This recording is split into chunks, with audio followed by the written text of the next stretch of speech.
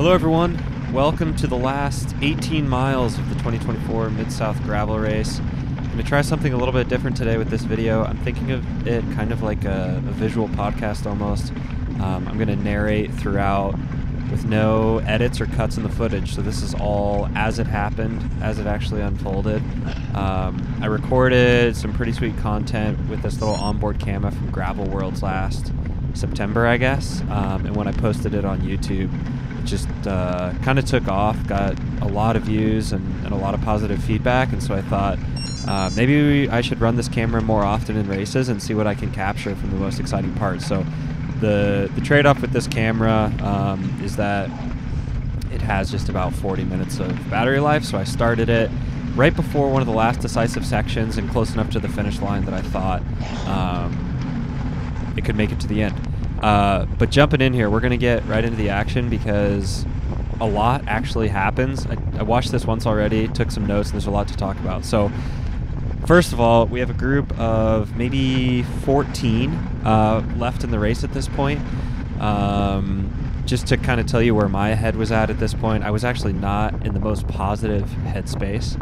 I wasn't feeling amazing on the day. And also had one of my bottles eject at the second aid station, so I was out of water at this point, out of fluids, and it kind of rationed one bottle for the second 50 miles of the race. Luckily it wasn't too warm a day, but a minute ago you might have seen me kind of flash the bottle in front of the camera, and that was I was already thinking about you guys. That was a celebratory cheers to my last little swig of fluids that I had left. I don't think it affected my race too much, but that sort of thing can get in your head a little bit, and I actually wasn't super confident at this stage in the race. That said, for me personally, I always know that the later a race goes, usually the better for me. And so even though we had a collection of, and we have a great shot here of kind of the whole group, collection of really strong riders, I figured if I could just hang on to the really pivotal single track section, which happens just a few miles from now, I'd have a great shot again. So quickly to run through it before we really get into the action here, I'm going to read down the list. You just saw an Australian National Champs jersey fly by. We had just caught that rider who was in a solo break up the road, and we're cooperating pretty well here. That was far from the first or last little break off the front of our group. No one could ever permanently get separation. It did end up finishing in a sprint, but there was just kind of this constant ebb and flow of little attacks going off the front, and we'd kind of let people dangle and then close it down, and then someone else would try. Always punctuated by a much rougher course this year at Mid-South. It doesn't look too gnarly right here, but even on this section there's some sneaky little ruts. It's loose, and little corners like this, even though it's not that technical overall, the 90-degree turns like that come mile 80, 90, 100, the little accordion effect that happens does start to add up. Now, one of the reasons I wanted to start the camera at this point is because Stillwater, for the first time, the Stillwater area, for the first time that I've ever seen, this was my fifth year doing this race, did a little interesting road maintenance where they just threw down basically a huge pile of sand that was next to unrideable. And so you'll see right here, someone's getting a little chirpy about the fact that someone let the wheel go, and you can see a couple of riders way up there on the horizon, and the rest of us got a little caught out here and having to relay a bit. Anyway, so coming up, you'll see a really pivotal section of sand where I thought the race might blow up, and then just 5 minutes later, we hit the really pivotal section of single track. But before we get to that, let me run through this lead group real quick. We had Ted King, who I think won this race in 2018, Russell Finsterwald, who's one of the top gravel racers and someone I've been racing mountain bikes with forever, Nicholas Roach, who really needs no introduction, spent a bunch of years in the World Tour, Eurosport commentator now, won stages of the Vuelta, Pete Stetina, one of the top gravel racers, of course, also had an illustrious career in the World Tour. Dylan Johnson, who, shout out, I've actually been meaning to tell this to him for a while now at the races. Really impressed with his year-on-year success, someone I used to race mountain bikes with as well, and has just every year made improvement and find himself at the front of these races late in the race more and more frequently. John Borstelman, another super strong guy who I just out-sprinted for the win at this race last year. Michael Vandenham, who's been Canadian cyclocross national champ, I believe, and is of internet fame for putting his dislocated finger back in during a cross World Cup not long ago. I'm going to interrupt myself here now because we have entered the sand section, and you can see that we're all riding like right on the edge of the road. I'm behind Griffin Easter here, who's coming off of an awesome win at the Transcordilleras Colombia epic race. Congrats to Griffin on that. He and I won a Fort Lewis College team time trial together way back in the day. Absolute engine. But anyway, you can see I'm leaving a little bit of room for exactly that reason right there. You saw Griffin go straight over a rock.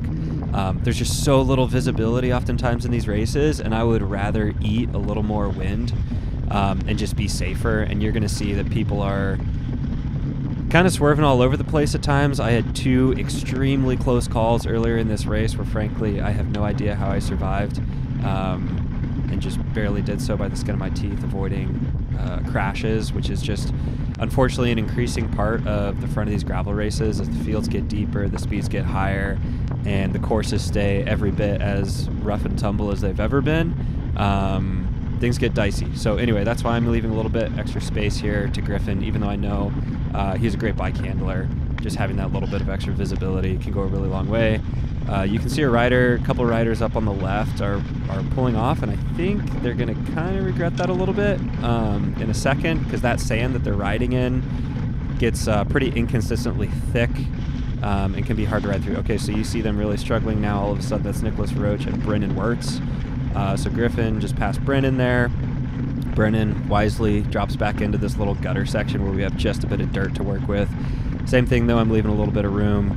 I trust Brennan. I know his wheel well, but that little bit of extra visibility helps a lot. And it's not a trick of the camera. Like, the amount of space we have to ride on right here, the reason it's just fully lined out in single file is, one, because whoever's on the front, which we can't see right now, is definitely pushing the pace because they know this is a pivotal section. But also, there's only room for single file riding.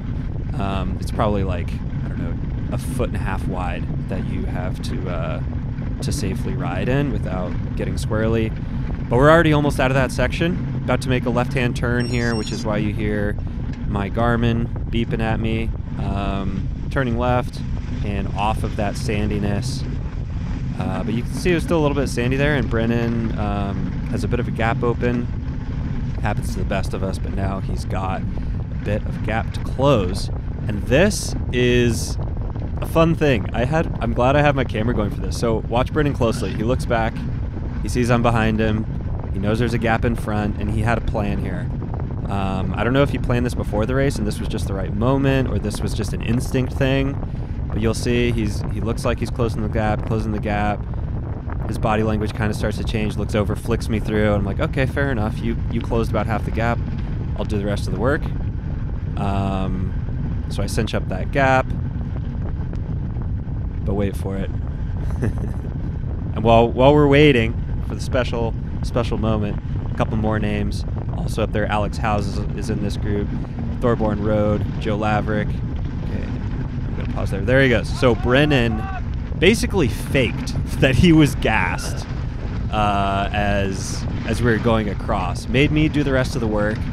Waited for that junction to happen, and there's always an inevitable little lull in the action when 2 groups come back together like that, even when it's a small gap. And he just launched over the top. My guess is this was a plan going into the race because he's not as confident a single track rider.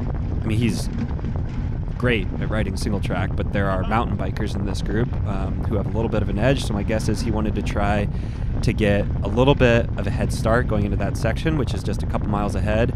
And you can tell everyone in this group has respect for Brennan's strength because all of a sudden the cooperation is on point. Like, you can see the speed's gone up, people are rotating smoothly. And as we're working to bring back Brennan, I'm going to keep going through this list. So I mentioned Joe Laverick, a kid from the UK who's actually based in Girona, who I raced Santa Vi with. He was second in the opening stage hill climb time trial to my other buddy, Peter Vakoch. And that Santa Vi hill climb TT, hill climb prologue. I also had the camera running for, and I might upload that video soon as well with this little narration component.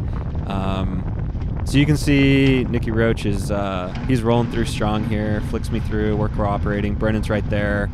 Even though he never got a huge gap, this is not someone that I think anyone was willing to just let dangle because he's such a huge engine. John Borstman pulls through real hard right there, kind of gaps off the guy behind him, who is someone that I am not as familiar with, Julien Gagne. He finished in the top 15 at the end of the day. Looks like he's a road racer out of Quebec, so he was also in the group.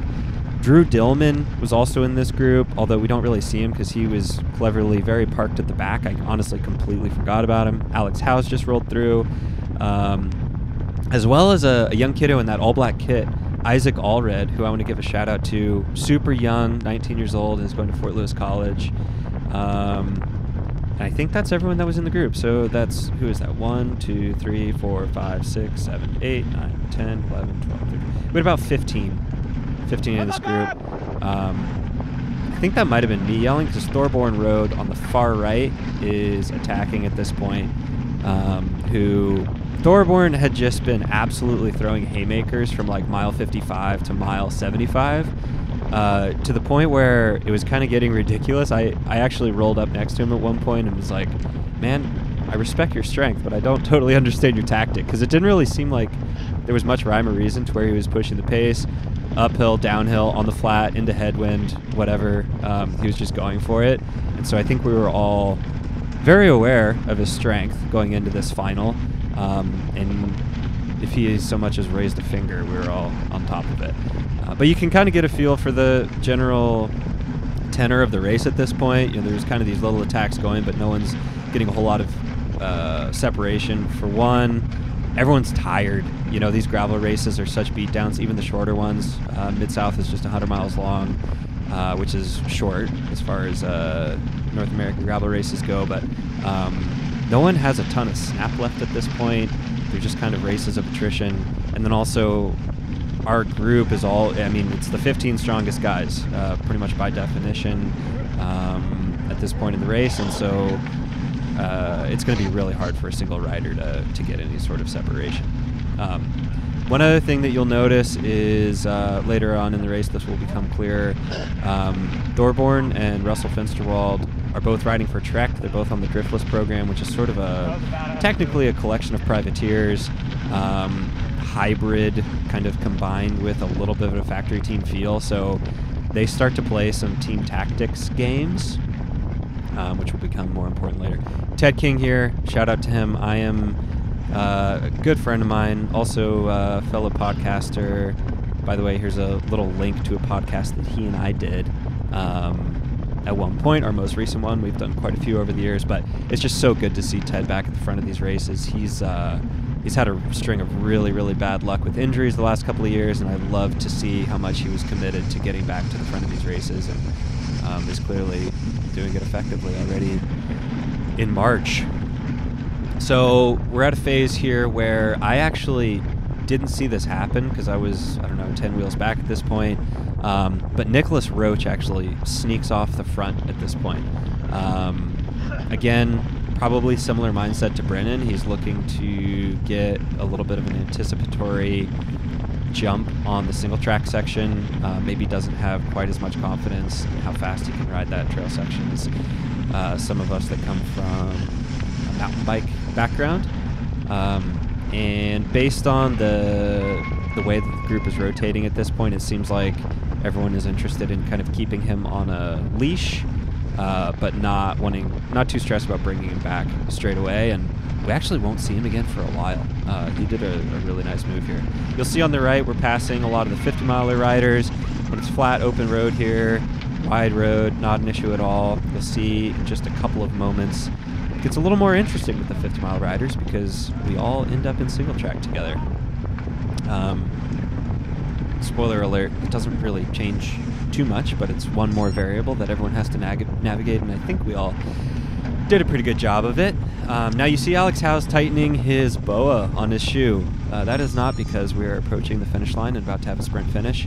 It's because there's about to be a mid-race hole shot into single track, and everyone in this group is thinking about it. So we jump onto pavement here, which marks kind of the beginning of the state park.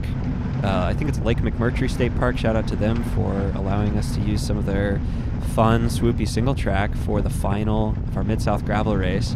So at this point, I'm already starting to think about positioning for the single track and balancing saving energy and staying in the draft while also keeping my left side open. I definitely don't want to get boxed in here. Ooh, there's some potholes. Good job, John, hopping that. So it's actually Isaac, the young FLC rider here, who looks like he doesn't have any sponsors on his jersey at this point, repping the black jersey. Keep an eye on this kid, by the way. He's riding super well. So I'm just kind of keeping my left shoulder open here, definitely eating a bit more wind, but I would way rather that and have an open line to jump around the outside and get good position in the single track versus, you know, maximize my recovery. You're going to see in a second, John Borstelman kind of opens it up and actually just takes off like a rocket ship. Super, super strong. I see him go. I kind of react. Last year, I took this line straight across the grass, cutting this corner. It's a little bit of a gray area, to be honest, in hindsight. You know, there's no tape there. And this whole area is just a big feed zone / SRAM lounge hangout / Smith, and it's just carnage. There's people everywhere. We're racing through. There's, you know, amateur riders stopping for a breather. There's these posts, and then boom, single track. Absolute craziness. And then this is where things start happening really, really fast. So pay attention. So Michael Vandenham is right in front of me, and he's all over the place, slipping out. He's an awesome bike handler, you know, world-class cross racer. So I think he was just a little out of whack. Now, I just yelled at Russell because he cut straight through the woods and went from second wheel, third wheel, all the way to first wheel and gaps the rest of our group. In the moment when you have race brain, you know, I yelled at him pretty aggressively there, used some colorful language. I was not stoked about it. Talked to him after the race, and he was like, dude, I had race brain also. I should not have done that, and he made sure not to keep that move rolling. And that happens, you know, when you're, and honestly, it'll happen throughout this single track section for me. Like you're in such fight or flight mode, you know the race is getting decided here. And sometimes the way you talk to your fellow racers at 180 beats per minute is not how you talk to them when you're at a coffee shop or at the finish line. So bear that in mind as we rip through the single track here. I'm definitely trying to get around Michael Vandenham at this point because little gaps are opening. And you just never know. You know, we're passing 50-mile riders here, and sometimes just naturally they'll slot back into the middle of our lead group and little gaps can open. And in really precarious moments like this, that can actually decide your race. So all the 50-mile riders are being extremely gracious here. Did not hit that jump. And getting out of the way as fast as they can. But it's a tenuous moment. Everyone's on edge right here. I'm in decent position, fifth wheel going into this, but you know, you can see how hectic it is. Like Vandenham's losing his back wheel all over the place, doing everything he can to stay in touch with the group. Yeah, you're just hoping that you stay in touch and something crazy doesn't happen, like a mechanical or a crash. It's really a matter of kind of balancing variables, you know. Try not to be too rude to the 50-milers all at the same time. Fun section though, super flowy, super fast. Definitely have to be on your A game. I have no idea what's happening behind me at this point. Photographer right there. Lots of photographers in this section.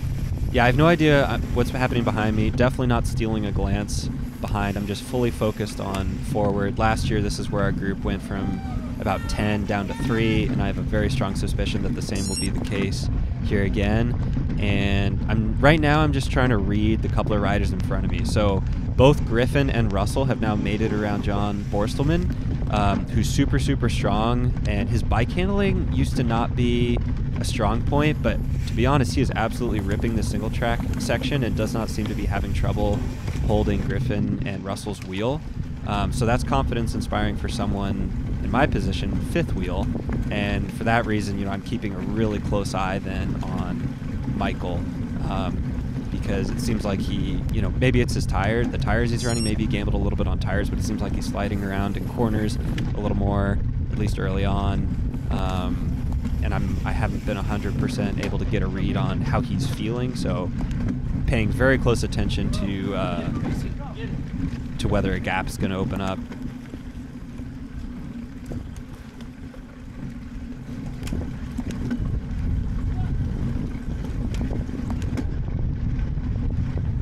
Sure enough, a gap starts to open up a little bit here.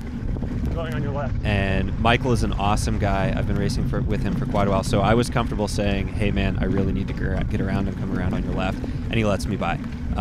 There are some racers who I would not have said, hey, I'm coming left, because they might have moved left to block me. But I know Michael, and I appreciated that sportsmanship on his part. Now I need to get around Nicholas Roach, who the other riders have finally passed. He was in that kind of early anticipatory solo break, and I go around. Photographer, almost hit that photographer right there. Nice camo. So right there, I am very pissed off at Nicholas in the moment, because I think he moved over to block me, which he did not. He was moving over to pass that 50-mile rider. And we have a quick exchange of words here that you can't quite hear. He basically apologizes, but it was his only move. Otherwise, he was going to run to the back of that 50-miler. No hard feelings. We talked about it after the race. But now I have this gap to chase down, and I will tell you right now, this was a massive effort for me. In hindsight, I probably closed it a little faster than I needed to. But you can see Russell was out of the saddle there. These guys were going for it. Everyone knew that coming out of that single track section is where this race was going to explode. And I was fully on my limit to close even just that little 5-second gap, because before that we'd been doing 400, 500 watts on that drag, kind of double track drag, leaving the single track. And then this is the part where you feel an enormous amount of adrenaline, because you know the race is being made. Again, I'm not looking back. I am fully focused on just making this group ahead of me, trying my absolute best to recover. You can see that I actually kind of closed to the group, and then I kind of got tailed off again, so I'm fully on the limit. Nice mountain biker line there from Russell, using the grass, carry a little extra speed. Sounds funny, but those little things over the course of 100 miles, even when it's not a super twisty course, those things do add up. Thank you, Escalade, for that nonstop honking. Past another 50-miler there. I would have loved to be right where they are right now to carry the most speed.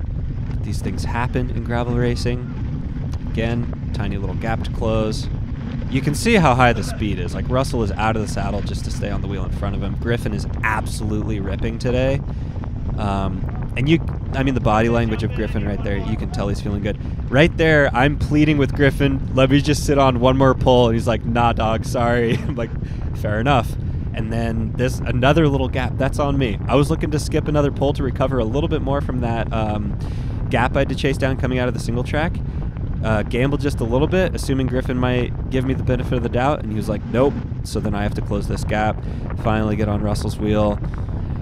And we're just going, just trying to solidify this gap. I still have not looked behind me. That's one thing I've worked on the last couple of years, is when the race is being made, when you're in the final like this and you're just trying to drive a gap home and consolidate it, just focus on forward. If they catch you, they catch you. But really put your effort forward. So finally I'm relaying here, going as fast as we can.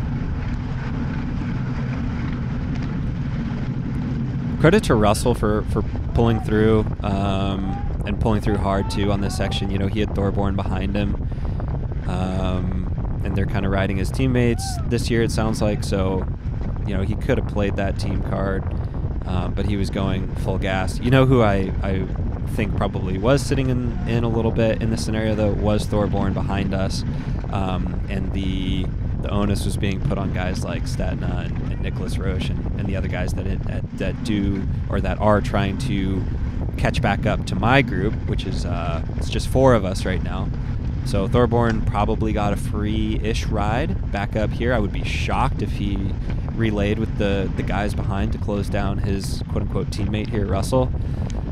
And at this point, I'm still thinking we have an awesome shot, but I also know how good the guys are behind.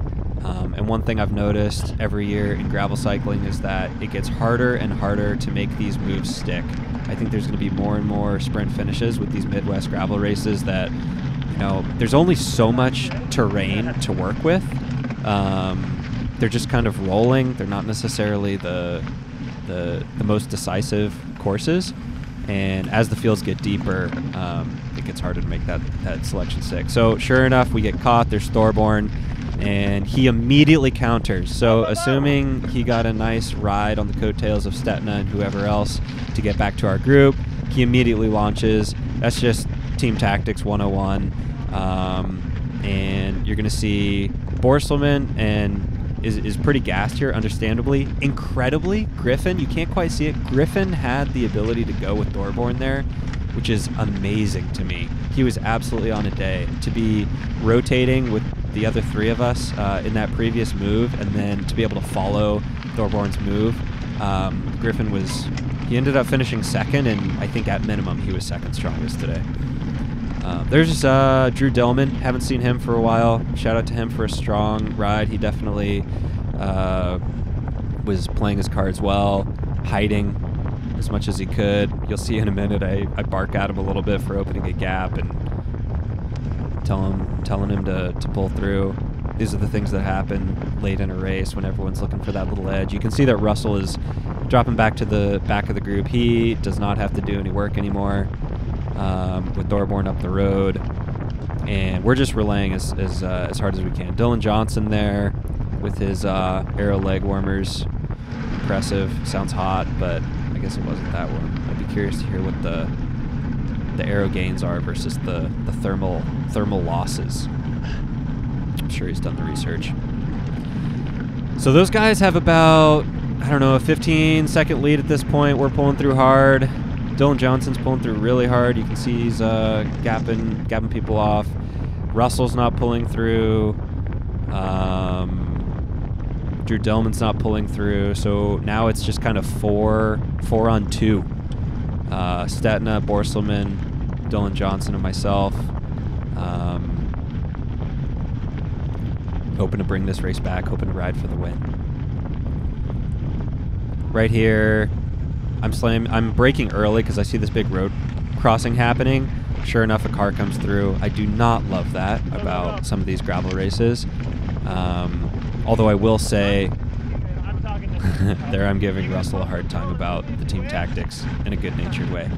So the funny thing is with the Driftless program, so they share Trek Bikes as a sponsor, but they have different other sponsors. So right there, my comment to Russell was, so if Thorborn wins, are you going to make a post for Pearl Izumi, who's Thorborn's kit partner and not Russell's kit partner? All in good fun. Anyway, that road crossing. Mid-South did an amazing job this year of locking down downtown. Best traffic control I've seen at this race ever. Felt really, really safe. The first time, the last few miles of this race, I felt like you can actually race flat out. That road crossing back there, though, did not have any traffic control, and it was a little dicey. We probably lost, I don't know, a couple seconds having to slam on the brakes there last minute. But personally, I would much rather lose a couple of seconds than get hit by a car. Speaking of getting hit by things, those motos were pretty close. We had 50-mile riders on the right side, motos on the left side. These are very dynamic races. There's always something happening. So, at this point, my confidence is sky high. I see that we're gradually bringing those two guys back. I'm feeling way better. I have confidence in my sprint. And then, unfortunately, disaster strikes. I have a flat.